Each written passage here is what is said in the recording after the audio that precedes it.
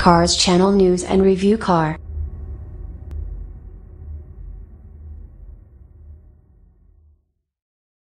(2017) Land Rover Discovery Review. Sporting a brand new look and heaps of new features, the new 2017 Land Rover Discovery has changed a lot, mostly for the better. The all-new 2017 Land Rover Discovery takes the brand's most recognized model to new heights of refinement, off-roading ability and interior practicality, but is that enough to entice buyers away from its European rivals when it lands in Australia come July? The Discovery starts from $65,960 for the base model TD4S and goes all the way up to the $132,160 for the first edition. For full specification and pricing of the 2017 Land Rover Discovery, click here. The first thing you'll notice about the new Discovery is the design. Sporting a face that is very much in line with the Discovery Sport, the new Disco 5th of may seem like an upsized version of its smaller sibling, but photos don't do it enough justice, as it's an imposing car in person. If you can forgive the odd placement of the rear number plate, which is meant as a nod to the brand's historic spare wheel positioning on the split tailgate, which is now gone, it looks pretty decent.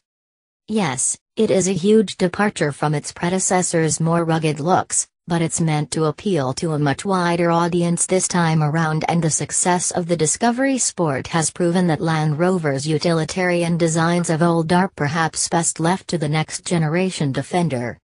Jump inside and Land Rover seems to have forgotten that it's not Range Rover. The quality of the materials and fit and finish of the new Discovery is, well, Range Rover in nature. The tactile sensation of the surfaces and the cabin ambience is top-notch and will certainly give Audi a run for its money. Even the brand's head designer, Jerry McGovern, admitted to us that his new Discovery is now closer than ever before to Range Rover product, and this change was due to customer demand. It's great if you're buying a Discovery, probably a bit annoying if you own a Range Rover, though it's a big indication of where a Range Rover must be heading if it feels comfortable for its more utilitarian brand to move so close.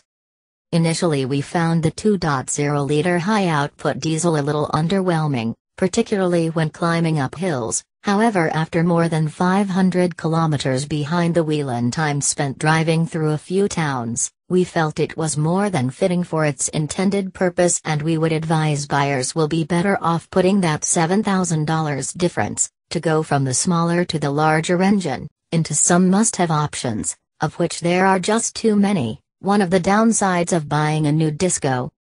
Nonetheless, the hero of the range is indeed the 3.0-liter TD6, a 6-cylinder turbo diesel unit pumping out 190 kilowatts at 4,000 revolutions per minute and 600 Nm, from 1750 to 2,250 revolutions per minute, with a claimed 7.2 liters/100 kilometers fuel economy figure and a 0 to 100 kilometers per hour time of 8.1 seconds. The torquey 6 is a far better fit for a car this size and makes meals of other cars on the highway. Like all other Discovery models, it makes use of a ZF 8-speed automatic transmission, which is so seamless that it almost doesn't warrant a mention. However, as good as it is, it's not necessary unless you plan on having 6 or 7 occupants on board frequently and spend long periods of time on highways or off the bitumen. Which brings us to what impressed us most about the new Land Rover Discovery, its off-roading ability. Look, let's be honest, the only dirt the great majority of these SUVs will ever see will be from dirty kids' shoes jumping on board. But if the need ever arose, the Discovery is ridiculously good in the wild. To prove that point, we spent hours and hours driving through muddy waters, sand dunes, rock climbing and off-road tracks in the middle of nowhere in Utah, places that felt abandoned. Land Rover makes a big deal about how every vehicle it makes needs to have a certain level of off-roading ability. Well, the Disco has too much. With 283 mm of ground clearance, 500 mm wheel articulation and 900 mm wading depth, It's actually just unnecessary. We did things in our test car that we would never, ever, subject our own cars to, yet it came through the other side unscathed. Okay, it was covered in mud. And probably scratched a bit, but other than that. So, the new Land Rover Discovery is super practical, very spacious inside with plenty of room for 7 occupants, rides beautifully on the road and can go basically anywhere off-road. But it has too many features listed as options rather than being standard, and you'll probably find a few little annoying bugs here and there with the electrics and infotainment system, but overall, we feel that the new Discovery has a great deal of potential to topple the Audi Q7 and Volvo XC90 for the class leader in this segment. We will wait until July when we can put the 3 side by side for a full comprehensive comparison. Once you get over the Range Rover cabin, the new Discovery impresses further with its almost over-the-top practicality. There are 21 stowage options in the cabin, 45 liters of volume, so, for example, you can fit and store 4 iPads in the center console, and the infotainment system pops open with a small storage area hidden behind for more important valuables like wallets, and if you need some charge for the kids' power-hungry devices, there are up to 9 USB ports available across all 3 rows for the 7-seater variants. Speaking of 7 seats, the Discovery is an actual 7-seater, not a 5+2. We sat in both the second and third row, and indeed, an adult can survive in the very back, so children will have no issues whatsoever. There are also 5 ISOFIX points, so if you happen to have 5 kids under 8, you'll be fine. But it also means you can place the child seats anywhere. What your kids will love most is the use of stadium-style seating, so rear passengers can better see out of the vehicle.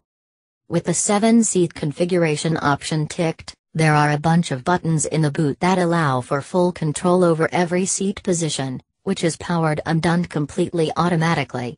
Land Rover says the seats can be positioned in 21 different ways, and with both the second and third row seats folded flat, there is a massive 2,500 liters of volume in the boot, which is about all of IKEA's warehouse in just. But even without the seats folded flat, there is an insane amount of room in the boot. We couldn't think of any everyday item that wouldn't fit. The move away from a split tailgate makes it far more practical in everyday situations. And while the new boot bench, or drop-down table, which can take 300 kilograms of weight, is great for helping the dog jump in or feeding in luggage without damaging the rear bumper, the car can lower itself for this purpose also. It does seem to be a bit of a hindrance. It doesn't open automatically when the boot opens, by pressing the boot button under the V in the Discovery badge on the rear, and requires a further button inside the boot itself to fully open. This got annoying really fast. In saying that, it does auto-open completely if you use the key. All models come with the brand's in-control media screen, measuring 8.0 inches in the S and SE, while the HSE, HSE Luxury and First Edition have the 10.0-inch screen. The screen can be used for navigation, media playback, apps, and even allows you to control the seat functions, which you can also do remotely using Land Rover's iPhone app that can further unlock and lock the disco, or even force it to beep and flash its headlights if you lose it in a car park. We did find the infotainment system to be a little clumsy though, and in one of our test cars the system completely crashed and needed to be hard reset before it would consider working again. As a previous owner of a Disco Sport and current owner of a Jaguar F-Pace, these little gremlins can be part of the Jaguar Land Rover ownership experience. We started our Discovery of Outback, Utah in the new high-output 2.0-liter turbocharged 4-cylinder diesel engine. The biggest change to the dynamics and engineering of the new Discovery comes from its aluminum space frame, borrowed, again, from Range Rover, which has helped shave around 20% weight from the large SUV.